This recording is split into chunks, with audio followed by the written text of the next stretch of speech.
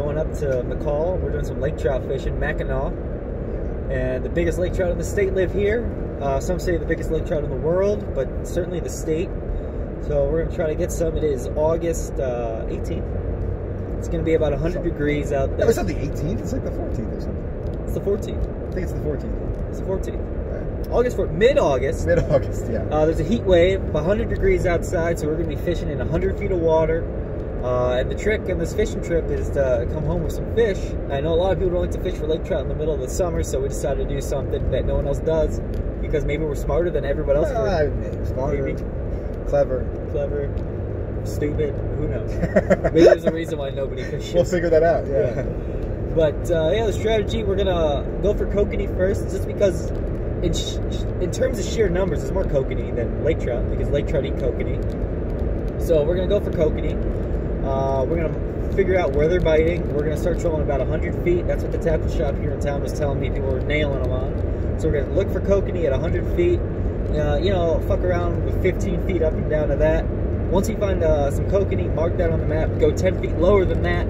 Put on our lake trout baits and then troll at that depth. And then hopefully bring in some Mackinac to the boat. Limit is 6. They get big. 30 inches plus, you know, 40 pounds. That's what I'm talking about. Sounds great. I'm excited.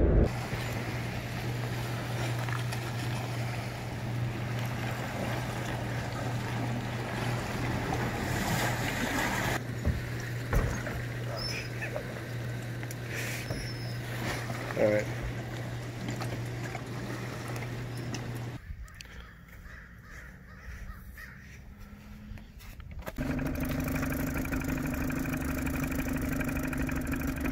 Yeah, that's fish. Yeah. Oh yeah.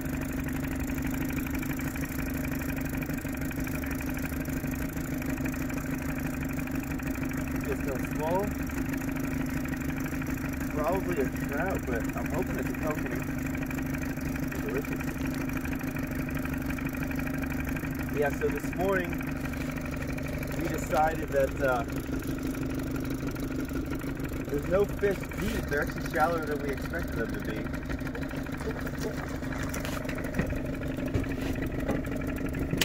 Here, rainbow. There you go. Nice, good net, good net. And so what we're doing, we're following the riverbed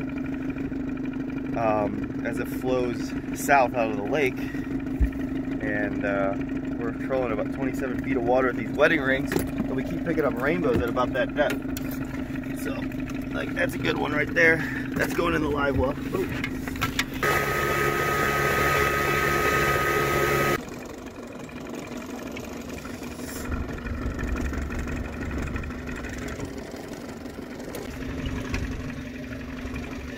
Got some rocks at the bottom. Whoa, 78 feet, 77. We're at 60 and 50, so we'll be alright. 35, 70 feet, 69 feet, 68. Starting to get shallow all of a sudden, 64.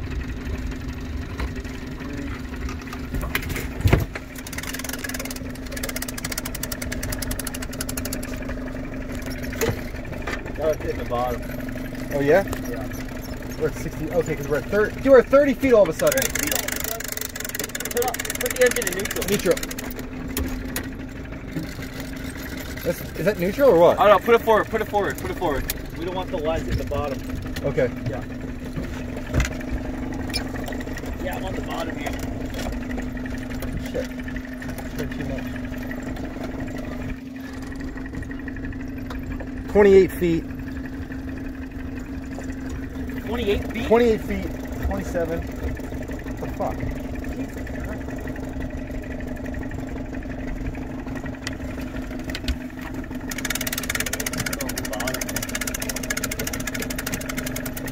It just went from 100 feet to 26 feet, dude.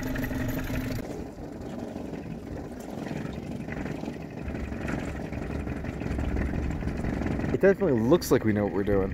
Oh, those guys are fishing. We're fishing, we're not catching. bottom's flat, 124 feet. You know, one of the most important things about fishing is staying hydrated and staying well fed. And so that's why I got this All-American Classic from Albertsons. You know, people waste their time with footlongs from Subway for $5. You might as well go to Albertsons, pay $6.99 to get a 2-pound sub, complete with mustard, mayonnaise, and all the fixings.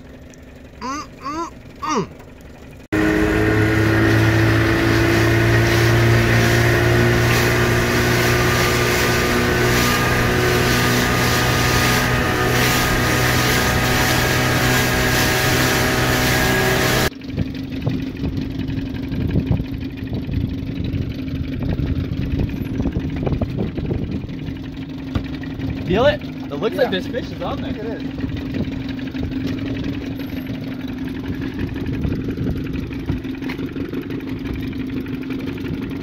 Oh yeah. Oh yeah.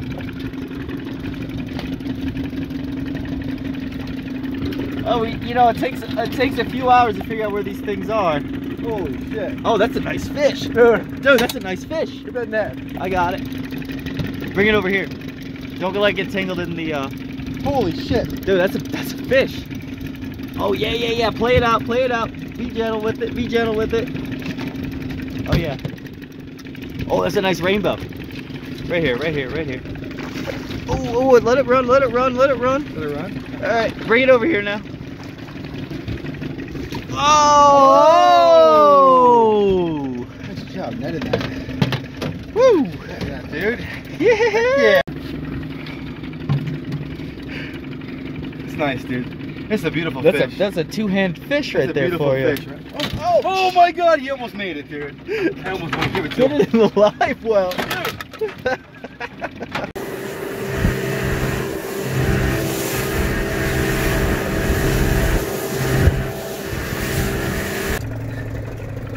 Oh yeah!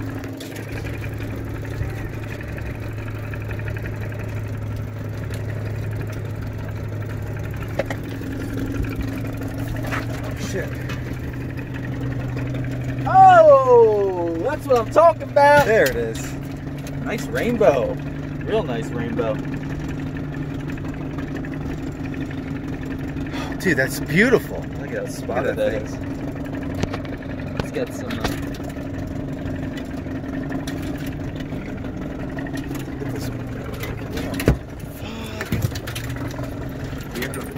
You're down.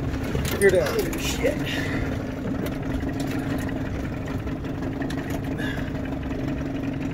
Oh, it's a little cut up on the side, but must be fighting other fish.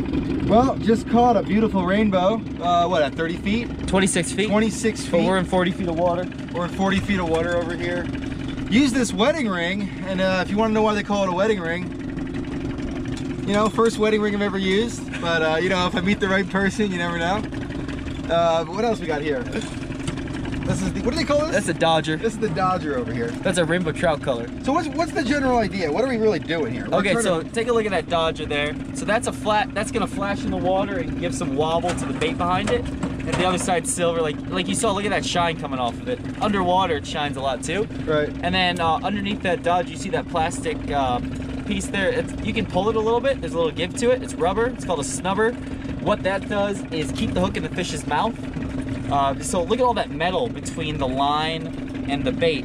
So all that metal doesn't give at all. So if you hook a fish just line against that Dodger, right, it's gonna rip the hook right out of its mouth. So the Dodger keeps the line, give it a little give, and then, you know, follow that line down to the wedding ring there. So the wedding ring is actually pretty nice. So it's like a grub, kinda. Yeah. With like well, this is what is it, bronze? It's a bronze inline spinner. Bronze spinner right here, and then this is just like a shiny thing. Shiny thing. I've heard of people saying using the wedding ring, right? The wedding rings go crazy. Kokanee and rainbows love them. So then you're like risking a real wedding ring. So yeah. You know, I think it's mostly plastic. Well, yeah. Yeah, but you throw that, you bait that with some sweet corn. Right. Yeah, bait that with some sweet corn and rinse and repeat. Just keep catching them. Once you find out what depth they're at, then it's all about harvesting. So it looks like we were kind of figuring it out. Yeah, we figured it out. Some guys release. And then the other side. Woo! Oh, she's a fighter! Fight! Oh yeah, there's another nice rainbow here. Oh, Nice work.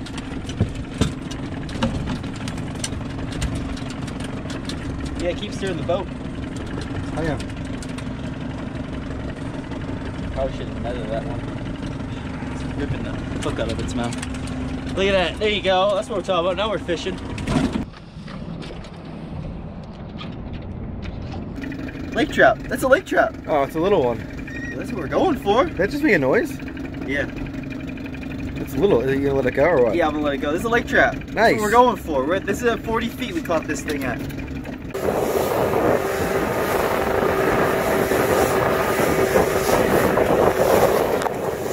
Woo!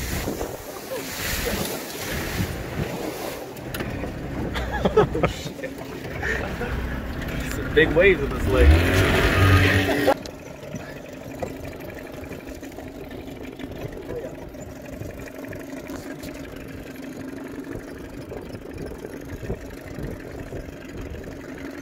Lake trout.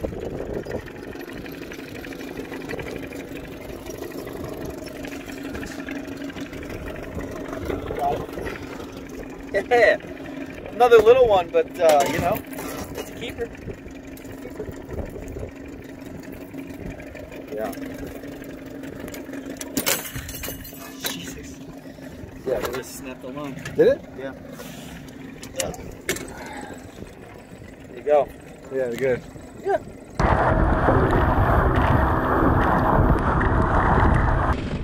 This segment has been sponsored by Bullet Rye. If you like whiskey, please try Bullet Rye.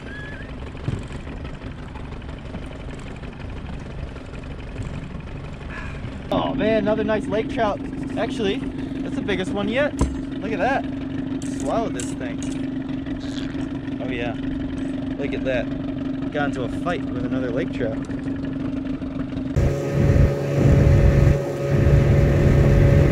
We're fishing here. It's still morning. What time is it? Like 8? 8:30? Yeah. There's actually some cloud cover coming in. And so that's pretty exciting because we'll fish. They don't have eyelids, so some clouds over the sun is going to help them look up, which is where our baits are. It's going to probably turn them on to feeding, make them come a little bit shallower. On top of that, we'll get some air pressure changes. And you know, when the low pressure system comes in right before a rainstorm, it turns them on again a little bit. So a little bit of a pressure change, a little bit of a cloud cover. We're just going to shake it up because we're marking a ton of fish here, but they're just not biting. So we just gotta wait for the conditions to change, and the best way to do that is to keep our baits in the water as long as possible. So when they do turn on, you know, when fish bite, they bite all at once. So.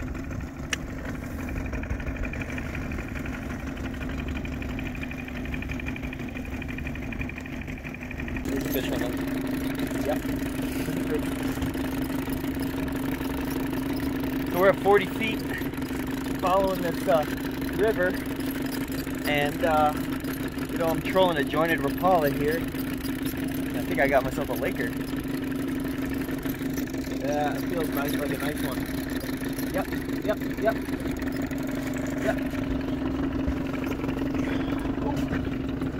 Yeah, I got it. That's a lake trout. That's what we're going for.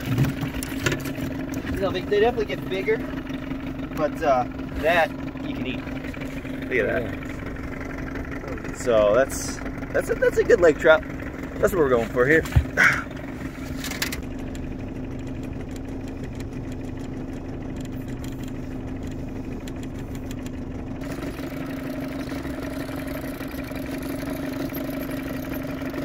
Yep. Rainbow. Oh, yes. Is it alive? I've been dragging it for a while. Oh, yeah, it's alive. Nice. Oh yeah, he's alive. Oh yeah. Yeah, keep that as a keeper. Still at 40 feet deep here, so. Alright, that goes in the live well.